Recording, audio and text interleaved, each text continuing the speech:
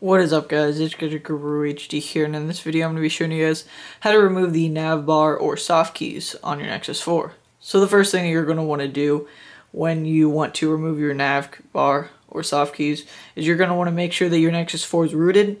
Next, you're going to want to make sure that you have the AOKP ROM flashed onto your Nexus 4. I currently have videos on how to do both of these, so if your Nexus 4 isn't rooted, then be sure to check out both of those videos, which I will be linking in the description as well as in an annotation. Once you've completed both of these tasks, you're going to go to your settings, ROM control, and power menu, and show navigation bar toggle.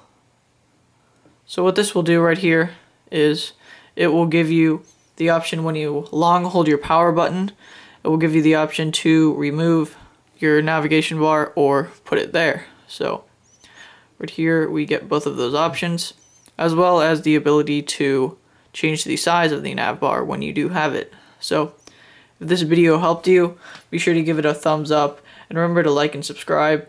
If you like this setup, remember to check out the What's on My Nexus 4 December edition video, as well as the How to Make Your Nexus 4 Look Like Mine December edition. I'm currently using the Samsung Infuse 4G dock for the Nexus 4.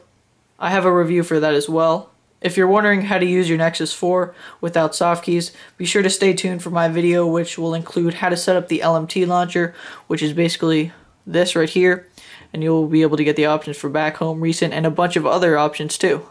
So I want to thank you guys for watching this video one more time. Remember to give it a thumbs up, favorite, and remember to subscribe as well. Thanks guys for watching one more time, and I'll catch you guys in the next one.